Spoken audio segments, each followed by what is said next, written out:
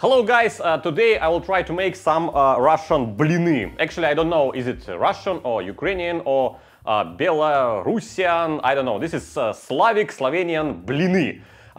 If you type in Google, translate blini, Google will say that blini are pancakes. These are lie. Actually, blini are not even close to the pancakes. Pancakes are fluffy and really thick, and blini are very thin, and you can wrap them around some stuffing, maybe fried meat or some caviar. Actually, there are a lot of types of blini.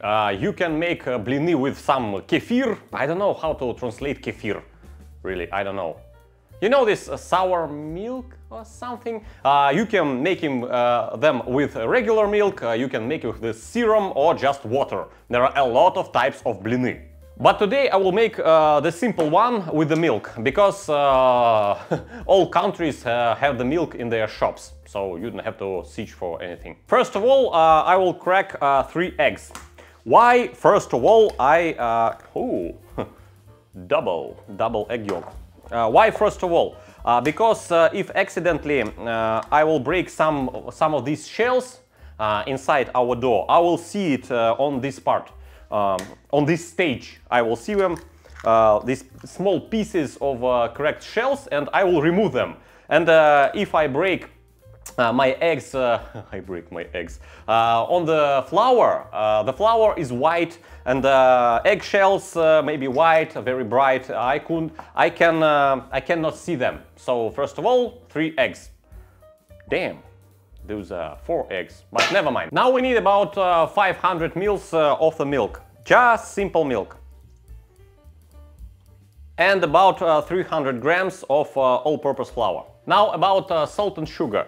I want my blini to be a little bit sweet, a little bit. I need 2 tablespoons of sugar, like that. They won't be very sweet, so you can wrap some meat inside them. You can eat them with some cabbage or something else, but you can eat them with something sweet like honey or maple syrup. So 2 tablespoons of sugar is not too much and not too little, too less. And salt, about 1 teaspoon of the salt, like that, more than enough. And of course some vegetable oil. In Russia sunflower oil is very cheap, so I will put 1, 2, 3, 4 tablespoons of sunflower oil. And there is one simple trick. If you want your blini to be, your pancakes, okay, pancakes, to be beautiful with those bubbles, with those small round bubbles like craters on the moon, put there a little bit of baking soda. I mean half of the teaspoon, maybe even less, maybe 1/3 of the teaspoon, like that. This baking soda will create those beautiful bubbles. You will see that. Now I will transfer all that into my mixing bowl.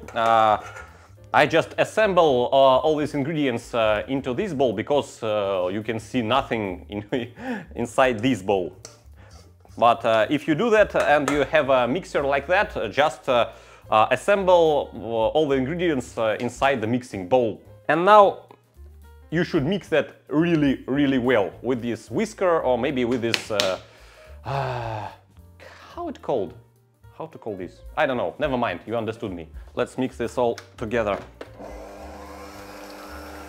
And now you should balance the thickness of your dough with some water. Why? Because all the flour, the size of the eggs and everything else is different in all the countries. So this is, it should be very liquid, super running, to make your blini really, really thin. So I will put some water in there, but you just balance, how it called, to your eye, a little bit of water, so it should be a little bit runnier, like that. I will mix that for a few seconds and we'll show you. This dough is super, super running, super thin, like that, almost like water. And you know, guys, the most important secret of making blini is to wait before your dough. I don't know, I'm not a chemist guy, I don't know how it works, but if you will fry it like that, like mix it and fry it right now, all your blini will break. It will easily break apart. Maybe it will it will make some gluten connections inside this dough. I don't know. Just wait about 20-30 minutes and your blini will be great. Just wait. Don't fry it like that right after mixing. The easiest way to fry your pancakes, to fry your Russian pancakes, to fry your blini, is to melt some butter before you start. And then use some brush to oil your pan. Okay, now let's try to fry it, our first blin. Medium heat, like that. My gas stove is really powerful, so for me it's like maybe 25–30% of all the power. And let's put some butter, our melted butter, in here, right on our frying pan. And now let's put some dough on our frying pan. Not much dough, because this is really liquid. And then just move it like that on our pan. Yeah, the first blin is always a failure. I didn't heat up the pan. Never mind, that's okay. And now let's wait. Wait for what? Wait for bubbles to appear on the surface of our blin. Let me show you closer. How to check the time when it's the time to flip your blin. The time to flip your blin is when it's really dry on this surface, on upper surface. That means that it's really browning downside. Like maybe 30 seconds or something like that. And now we can flip it. Just flip it, and this is our first blin. You can put a little bit of butter right here, so it won't stick to your plate. And about 20 to 30 seconds on another side. Okay, this was our first blin, and first blin is always a blob. Now let's put another butter in here, like that, and a movement. Slow movement all of the pan, so the dough covers all of the pan with one movement, you know? That's the thing. And just wait for your blin to dry up. Of course, the better way is to use non-stick pan, like mine. And you can flip your blin with one movement. Yeah, first blin was a blob. First blin is always a failure. But the second one is actually really nice, I think. And I will put some butter on my blin. Damn, that smells really good, actually. Let's check what's on this side. Everything is fine. I think maybe 10 more seconds. Okay, that's another blin in my plate. Let's put another one. A little bit of butter, a little bit of dough, one big splash, and one movement all around the frying pan. Slow movement. So the dough should cover all the plate. Maybe 30 seconds, and let's flip our blin.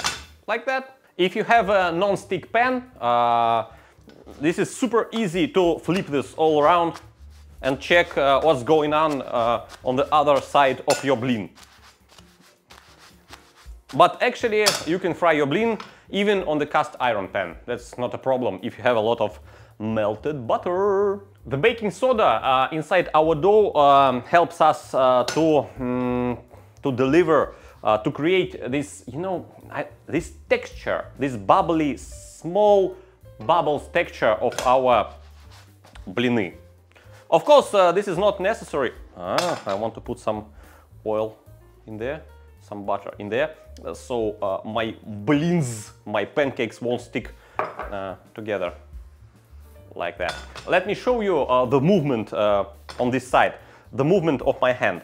First of all, a little bit of butter, and then a little bit of dough, like that, on this side, and like that, and now it covers all the pan. Do it slowly. If you do it fast, you will create the holes, you know, the holes inside your blin. Look at these small holes in there, this texture. This is baking soda.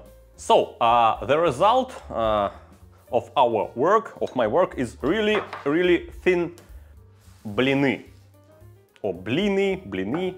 I don't know how to say it. I can make them even more thin, but if I make them more thin, they're like half of a millimeter or something. If I make them more thin, like paper thin, they won't handle any stuffing. It will break apart. So this is the texture of our blini. You can wrap anything inside them. But the best way to eat blini, my favorite way, is to eat them with sour cream, maybe honey, or maybe with some caviar and sour cream. Let me show you. And I will serve my blini like that, like small triangles.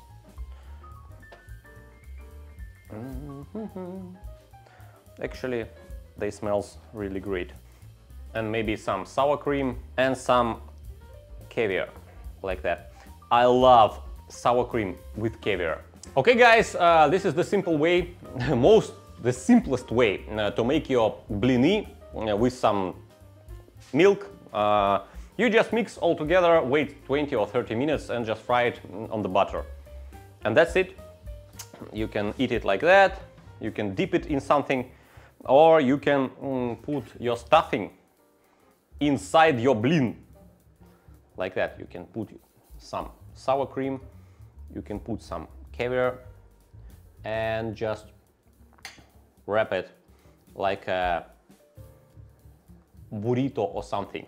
Sorry for my English, and thank you for the subscribing and thumbs up.